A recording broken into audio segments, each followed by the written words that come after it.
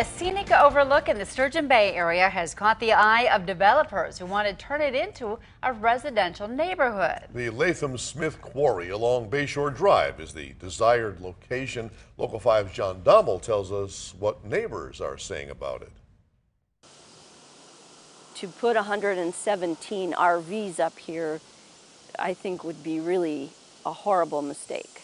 A neighborhood full of views like this could end up having the best seat in the house for a major housing project. I've been here 20 years and I love it here, but this is about the county and the people that live in it and the people that want to use it and the tourists. A developer told the county it would like to put an RV village here right in the old quarry and give people the option to build houses. First of all, I don't think this is going to be easily constructed. It's bedrock.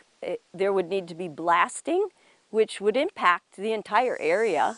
She says the project would ruin the natural beauty of her home. I could almost guarantee most people would tell you it would lower your property values, but it's about so much more than that. Door County Planning says that there have been two groups that have come forward with interest in buying the land and developing on it, though at this point, no applications have come through. This should be the open space that it is, and I hope that it remains that way.